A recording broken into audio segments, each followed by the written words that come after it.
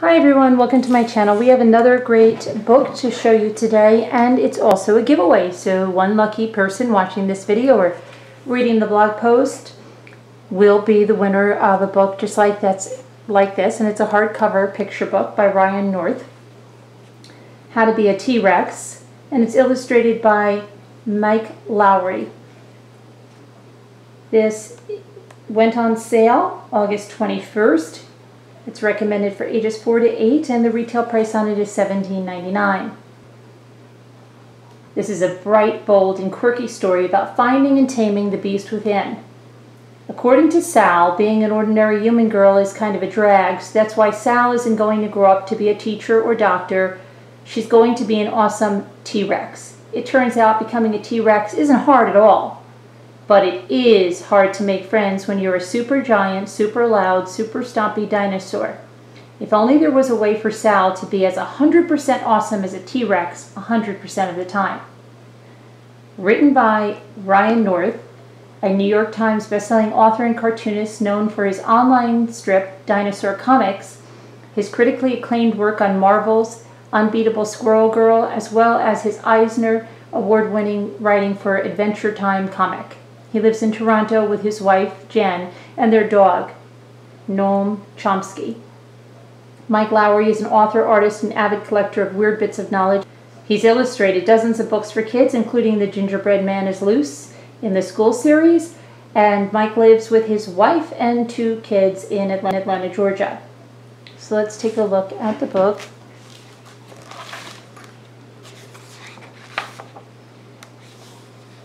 How to Be a T-Rex, and this is Sal.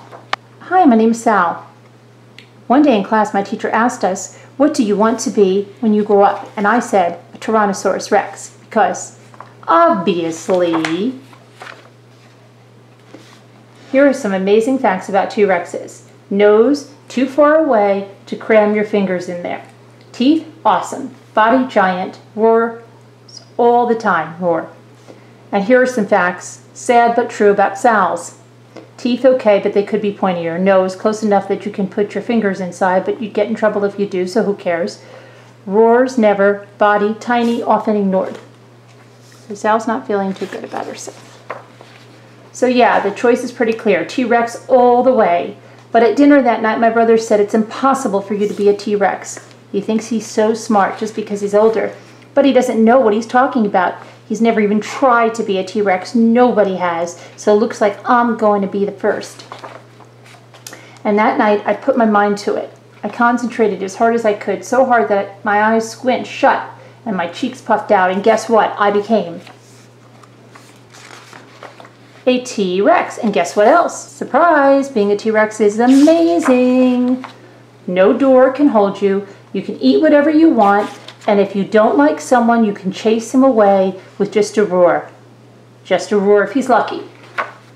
And since we're all friends around here, I'll let you in on a little secret called How to Be a Tyrannosaurus Rex. It's easy. Step 1, be super fierce. Don't be afraid of anything, spider. Step 3, do whatever you want all the time, library, because T-Rexes don't care what anyone thinks. Shh, roar. And surprise, you've done it. That's it. You're a T-Rex. Congratulations. You are now amazing. But there's a catch. It turns out the Earth is full of humans, and even T-Rexes have to hang out with them like all the time. Hey, here are some draggy facts about humans. They think the rules are so important. Ha ha. They don't like it when you eat their food. Munch munch, entire pizza. They get mad when you aren't nice to them. Hee hee. But who ever heard of a T-Rex that cares about people's feelings? Not me. Anyway, yeah, that's how come I got sent to my room. Humph. Turns out there are other downsides to being a dinosaur too. It's hard to express nice feelings when all you can do is roar. Your dog doesn't like you as much. Dinosaurs don't wear shoes. Fun some of the time, obviously, but I do have some rad sneakers I kind of miss. My cool shoes. Who would have thought being a T-Rex would have as many downsides as being a human? That's pretty much the worst. Arrgh. Is it too much to ask to be 100% awesome 100% of the time? No, actually it's not. Being 100% awesome is an entirely reasonable thing to want, and I figured out how to do it. I became an ultimate dino-human hybrid, and I've got a secret T-Rex inside me. I don't let people ignore me or push me around, but I'm careful not to stomp on any humans, roar, roar, roar, or their precious human feelings. I even let my friends in on how to become a dinosaur too, since they forgave me for being such a Tyrannosaurus Rex before. And yeah, my brother still says he's smarter than me, and when we're alone, he still makes fun. Ooh, ha ha.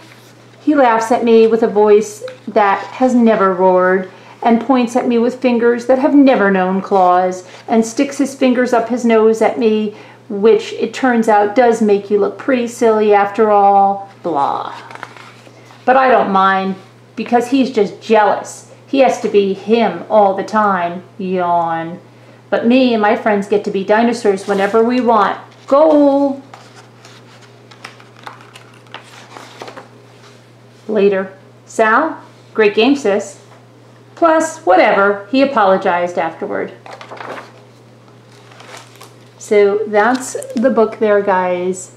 You can check it out on the blog post. There'll be a widget to enter, and one of you lucky viewers and blog readers will be able to win this. Now, as an entry, liking the video, subscribing to our channel, commenting on the video will all be entries, so you might as well get them out of the way now. Sharing the video, so you can take as many entries and increase your chances. Thanks so much for watching. Have a great day. Bye-bye.